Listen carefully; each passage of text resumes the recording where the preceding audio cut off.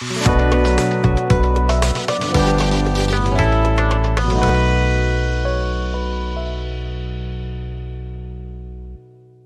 everyone to another episode of Around the Block Talk. Today we have with us Mr. Lars. He is a lawyer and an expert in the domain of blockchain regulation. And very happy to have you with us today, Mr. Lars. And looking forward to what you have for us. I'll hand it over to you. Thank you, everybody, also for inviting me at your podcast. Thank you, Lars. So today, Lars is coming from a background of regulatory and legal aspects around this industry. And it would be great to understand from him what are the regulations around this, what are the challenges around this, and what is the way forward for this new and emerging industry. Yeah. So let me first say that I think regulation is something that can only be good for the blockchain environment.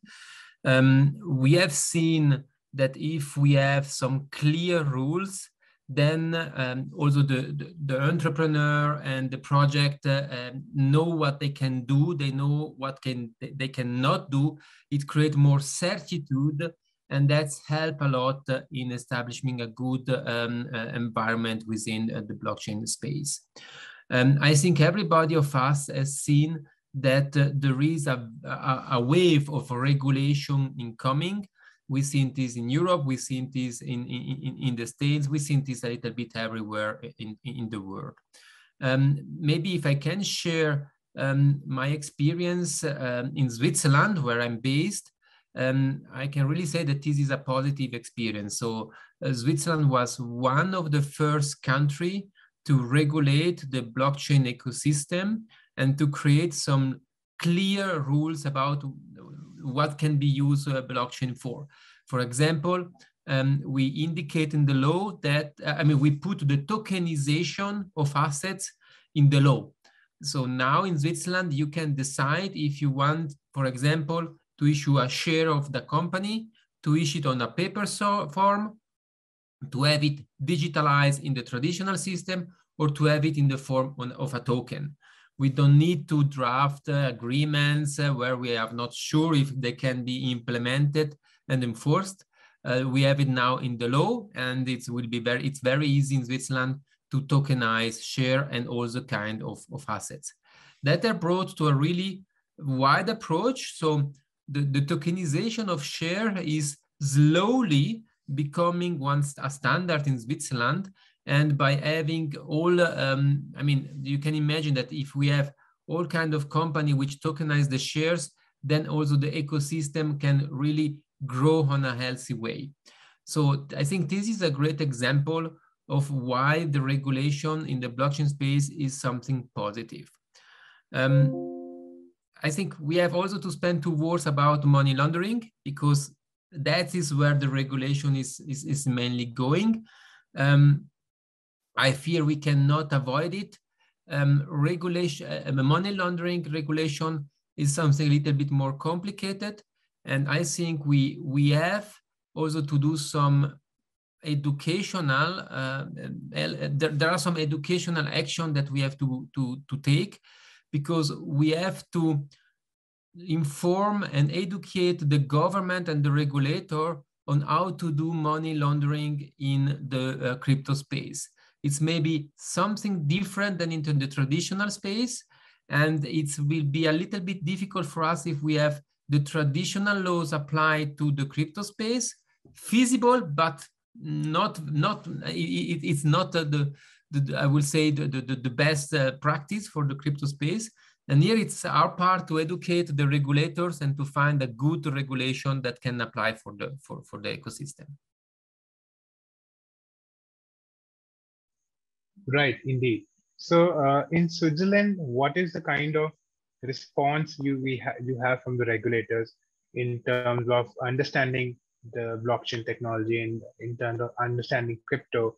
And because there's a lot of gray areas in this industry today, it's the very definition of many things like cryptocurrency or digital assets, it's not very clear to everyone. So what is the response of the government? How is the government receiving this? And what are the steps they take? I think we have, there are different levels of government of understanding. At the federal level, so the lawmaker, I will say they are really blockchain enthusiasts. So they're writing laws concerning blockchain, which are very innovative and I will say very good for the practice. The regulator, so the financial regulator, they created a FinTech department. So there is really a department which is, it works only for FinTech related institution, which is mainly blockchain. And you can go to them, speak with them, obtain no action letter if you need one, or speak about authorization that you may have or required. And they are very open, I must admit, to discuss the situation. Here is the educational part I was discussing before that come in place.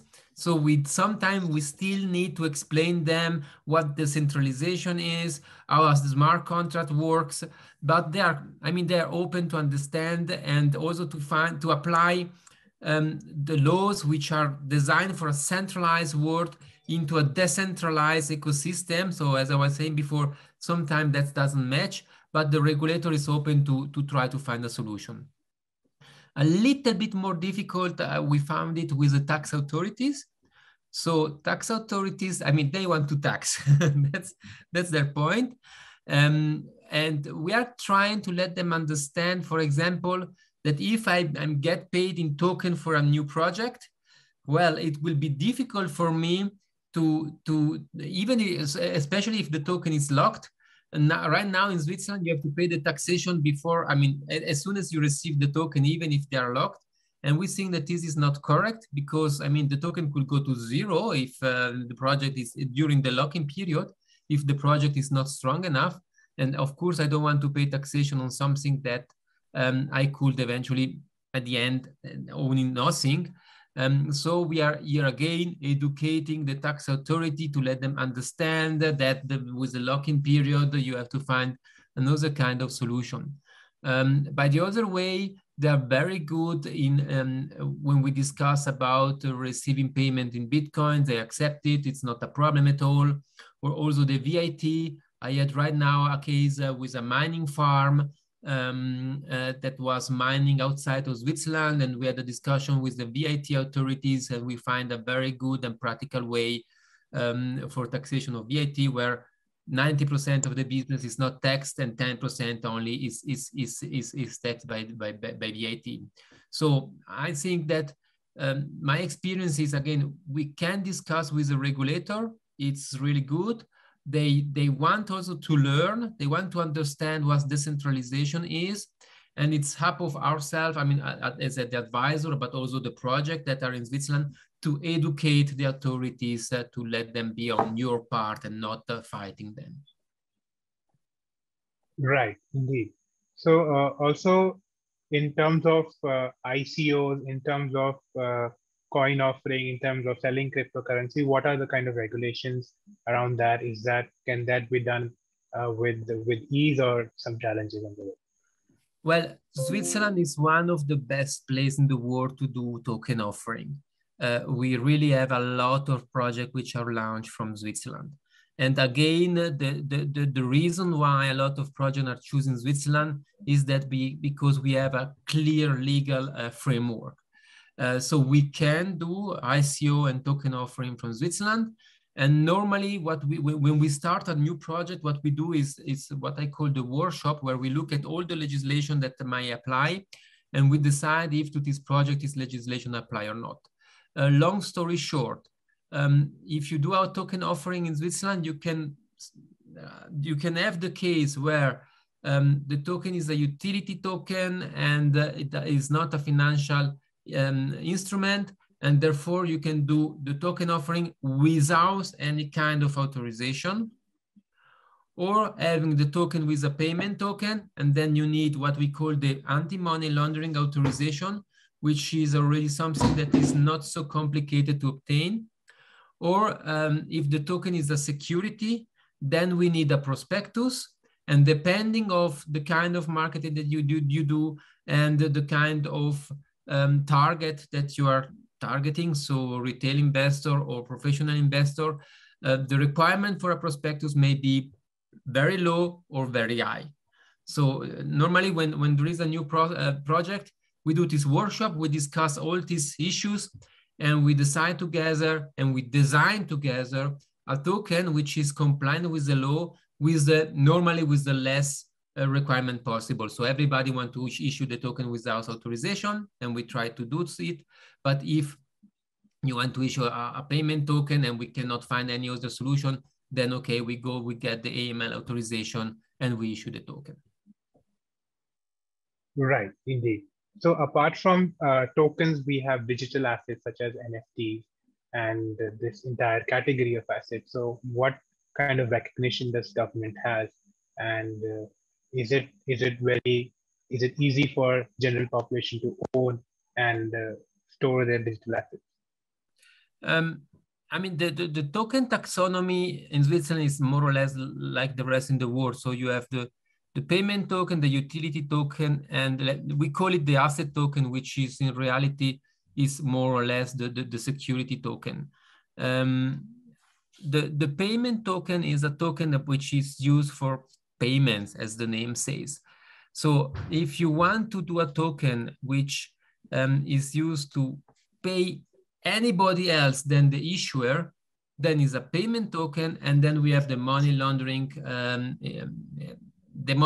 issues that are applying. So you need probably an authorization. However, if you do a token which is used only for pay the issuer, so let's say that I have a platform and say, okay, I'm offering my services to this platform and I accept my token to be paid in, and I am the only one accepting the token, then this is a utility token. And if you use a utility token, then it's like a voucher and you don't need any authorization, any kind of authorization. The other way around, if it's a security token, as I said before, you need a prospectus. Now, you spoke about NFT, so non-fungible tokens. Non-fungible tokens are usually non-securities because they are non-fungible, of course. And therefore, you can do a lot of things with non-fungible tokens. We are right now using non-fungible tokens to tokenize assets like art object, expensive Swiss watches, for example. But also we are discussing the tokenization of real estate, which is something very complex to do, especially we'll say in the countries where we have a real estate register and we need to have notarization for hand over the real estate, but is something that can be done. Here again, we need to educate the regulator and the legislator so that the law will change. And I'm quite sure that in the next years we will have the ability to tokenize also real estate. Right, indeed. So in terms of token for the real estate, within Europe there are several organizations now offering this kind of service. And so what is the overview of these kind of laws in the entire Europe? And how soon do you see tokenization of real estate being mass adopted? Well, as I said, the tokenization of real estate is really complex. And you have, at least in Europe, I would say, you can very quickly be qualified as an investment fund. Let me make an example. So let's say that you have a real estate and you say, oh, I want to sell this real estate. And instead of finding one buyer who has, I don't know, 10 millions to buy the real estate, I do 10 millions of tokens and I want to sell this token for $1 so that everybody can purchase $1 of the real estate. Well, on the paper, feasible. In reality, if you do so, we have many problems. First of all, who is managing the real estate? Because you have millions of owners, but I mean, you cannot expect this owner to managing the real estate. So there will be one person or someone who will manage the real estate. And by managing real estate, you're managing the assets of other, and you try to manage it in order to generate revenues by renting the real estate. So this is the classical real estate fund, and a real estate funds require an authorization. So you see that if you want to just tokenize a real estate and sell the tokens, you're quite quickly be qualified as a collective investment scheme. Then there is another issue with the real estate is the ownership, because normally, in order to be owner of the real estate, you need to be registered at the register of the real estate. And normally there is some kind of form that you have to apply and fulfill in order to be registered as a real estate owner. And of course, we cannot comply with these formalities in the blockchain, at least in Europe. At this moment, it's not possible. I know that there are some countries which are modifying their laws in order to allow this activity. And I think with the years, that will become accessible in many states. But today, that's a great obstacle for in different countries, and Switzerland is one of that. Right, indeed. So in terms of these regulations in the entire Europe, which countries do you think are more forward-looking and where the regulations are very supportive of blockchain and crypto? I think that all countries are trying really to regulate blockchain right now. I agree that there are some countries which are more advanced than others. And I think we can count between the more advanced countries, countries like Switzerland, Liechtenstein, Malta try to be advanced. I know that Luxembourg is also now doing more and more blockchain regulation, but also big countries. I mean, UK is they really want to have blockchain as part of their new economy and as a solution also from the Brexit. In Germany, there was already the first blockchain bonds which were issued to the market.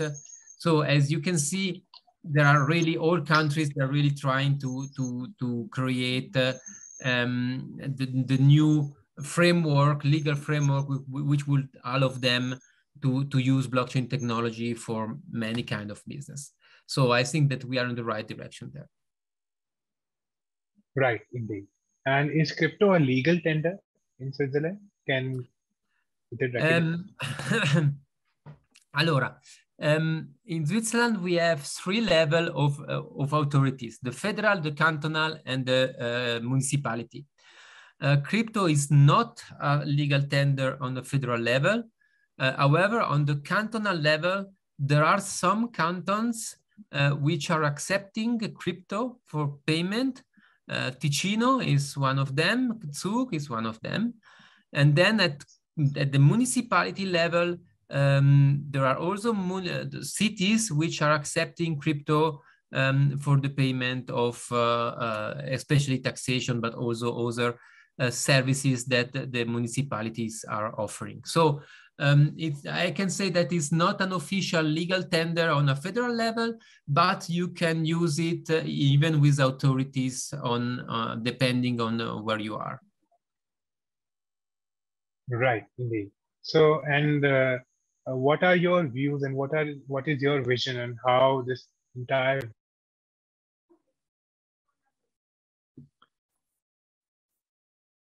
Sorry, I miss you. I don't hear you anymore.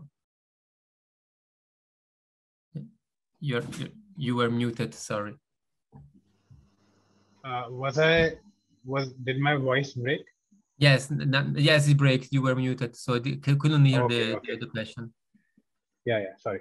So, what are your views on how blockchain is going to change the life for the common people out there, and how this industry is going to revolutionize a number of things that it promises, and what is the role of the right regulations to enable that? Yeah, I think the usual person will maybe not see a big change in his life, but a lot of services that this person will use in the future, they will be blockchain based. I mean, it's like us. I mean, when we pay with Visa card, we don't understand how it works, how the money comes from my account to the merchant accounts. We don't care about it, but it works. And I think this will be the same with blockchain. The people will use it and will not know how it works exactly, but they will just use the service. And why they will use the service? Because, I mean, we know by now that blockchain is more secure, is faster, it's cheaper than other solutions that there are on the market now. Of course, we have a very expensive traditional infrastructure out there, and nobody wants to put this infrastructure by side by investing a lot of money in a new infrastructure. So this change will not take over just during a day, but we will have a lot of new company, or also traditional company, which start to work with blockchain, which will create a blockchain infrastructure. And once the market sees that this infrastructure is better than the traditional one, there will be this shift in the infrastructure, and there the people will start using blockchain without even knowing that they're using blockchain. I think there will be another part of the population which will use blockchain, knowing that it's blockchain, especially in some specific industries. So I'm expecting, for example, to have in the gaming industries to have a lot of blockchain going on there. So NFTs and play to earn and all this stuff. I really think that it will be wide accepted in the market, also because the gamer are normally young people and they're more open to the new technology. In the financial marketplace are also another industry which will use a lot of blockchain, and there will be a lot of people which will start the use of the blockchain. Of course, all this transition must be followed by also good regulation. That's what we were discussing in the beginning. So we need to educate the regulator and the lawmaker in order to have laws that allow us to execute this transition. Right, indeed. With that, thank you very much, Mr. Lars, for coming on the show. It was great to interact with you and learn about the regulations around this industry. You're welcome.